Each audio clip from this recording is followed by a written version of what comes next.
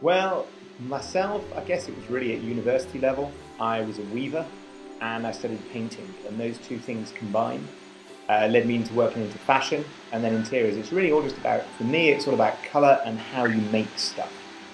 And for me, it was a passion that I had from us as a small child. There was always books lying around. My parents were both teachers. My mother was an art teacher, and I just spent my entire childhood either hanging out with books or reproducing images from books and arguing with my mother on her wallpaper choice for my bedroom.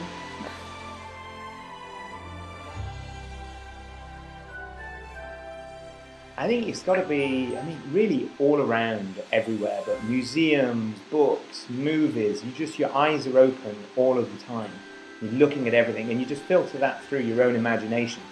And the ideas just come out. You keep looking, and then the ideas go into you and they come out of you. It's a bit like any creative process, like being a painter or an author. You just have a Rolodex in your mind. You have ideas and images, they're all there. And yes, they do sort of reshuffle from time to time. You're walking down the street and then pop, an idea comes into your head, or you're confronted with a design problem and you're just going through your mind as to what would fit and what would work. But it's having those sort of your eyes open all the time, because you never know when you're going to need that idea. You never know when you're going to need that image, so looking all the time.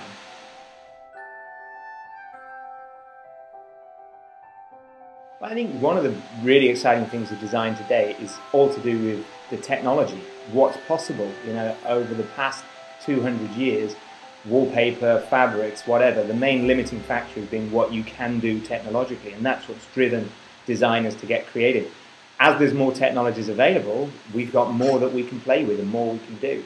So I think that's kind of an important part of what's happening now. The other thing is detail, beauty, pattern, embellishment. For several years, everything was flat and clean and even and empty.